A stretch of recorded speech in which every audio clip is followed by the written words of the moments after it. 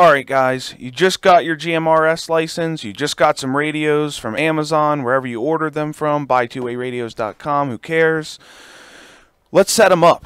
Let's set them up so we all are talking to each other, all the levels are right, you have your battery save mode on, and privacy tones set.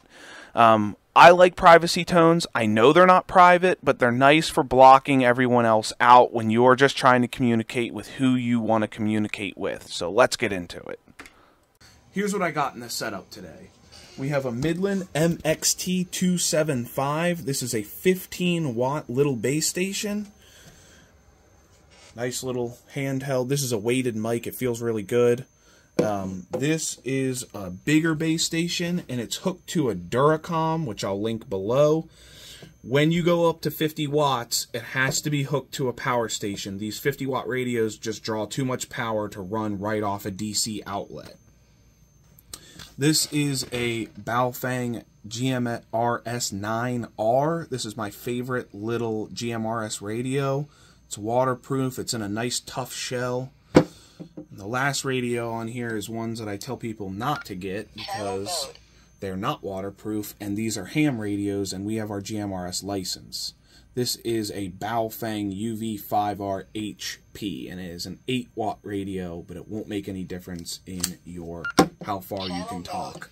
Now, one quick note about turning these on: make sure you have an antenna connected up into this radio, just in case you accidentally ever hit the push to talk while it's on and there's no antenna. You could really damage your radio. Okay, so we got a GMRS radio here. This is a GMRS, not a ham. This is specifically just for GMRS. This is a Baofeng GMRS 9R. And let's hit the menus. So first thing I'm going to want to do is this is squelch, SQL. And the higher you set this, I'm going to mute this lady here. The higher you set this, the more you're going to block out bad signal. So I like this down because I like to pick up even a fuzzy signal when it's coming in. Even if it is fuzzy, I'll take it if someone's trying to get to me. And we're going to set that. Get to the important ones. TXP is your transmit power. On my handhelds, I just leave them on high. There's no reason not to. They're not that powerful, so we leave those on high all the time. Vox is for voice activation. This is annoying. It's just going to annoy everybody. Everyone's radio is just going to be going off all the time. Don't even use it. This is your band. We want this on wide. That's going to give you the most coverage. We want to go as far as we possibly can. Always keep that on wide. I don't really see any reason to use narrow. This is dual watch. I have that off, but if you were to turn this on, if you're back here, if I have my two channels, if somebody starts talking on channel 19, it'll go to that channel and start listening. So it's a cool feature. I usually just leave it off because I'm just going to be on whatever channel I want to be on. This is the talk timer, and it's set to 60 seconds. You shouldn't be talking longer than 60 seconds on your radio anyways. We are just getting messages out. We're not going to have a full phone conversation. Auto lock is probably a good feature if you're putting this in a chest vest or something that's going to press buttons. It'll automatically lock the radio every few seconds, so you're not pressing a bunch of buttons messing with your settings. I leave mine off because it's not in the rig. This is the Roger beep. I leave it on. It's just nice because when you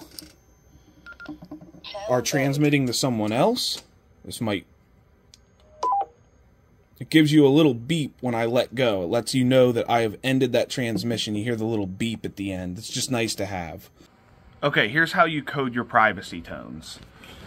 So let's go to a channel with no privacy tones on it. You could see right now on channel 17 it says CT. That means there's already a privacy tone on there. Let's do one that doesn't. This is channel 18. So we're on 18. You can see by the little asterisk mark next to it.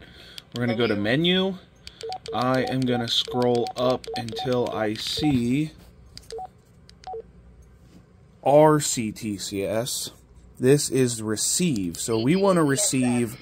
Let's just pick one. I want to receive on 71.9.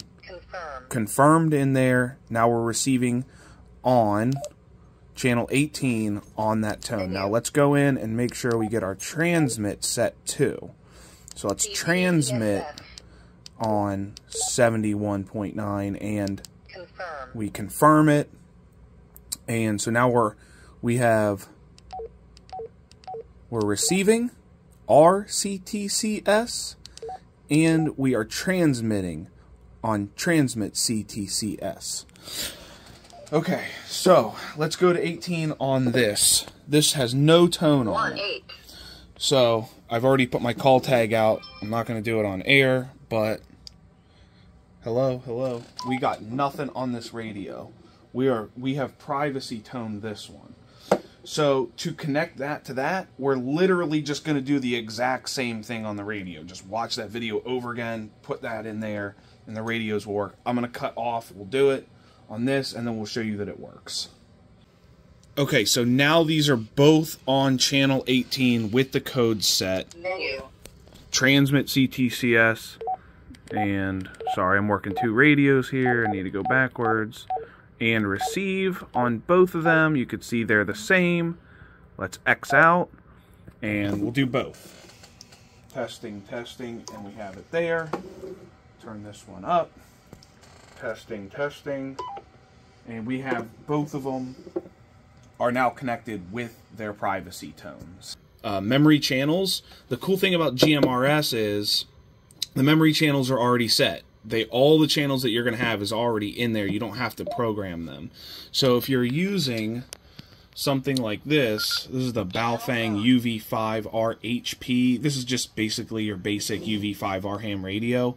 When you do this, we have frequency mode and channel mode. I had to personally go through and plug all of these GMRS channel frequencies in, save them with power levels and everything. It's a pain.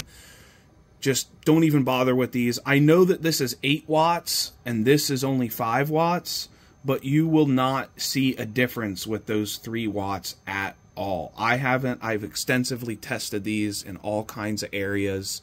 There is no difference between 8 and 5 watts. You're not going to get any difference from that.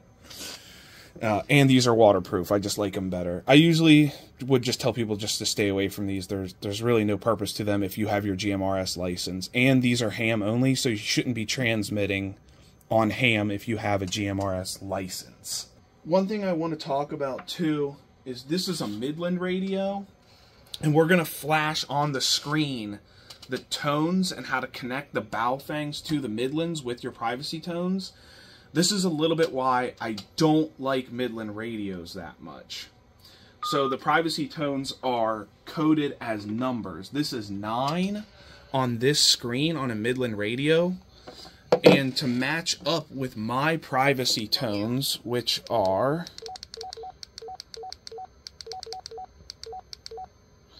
91.5 on receive, 91.5 on transmit, it's actually 9 on this screen. Again, we're going to put the thing up so you can see it. But this is how you would transmit to that. See, I have now, everything is going to pick up on that. This is why I like Btech products. This is a Btech 50-watt base station here. And the menus between all of the Baofeng and Btech stuff is exactly the same. So when I hit menu on this, it's all the same stuff. I get all the same options. It acts, there's my tones, transmit tone, and we can set that in there.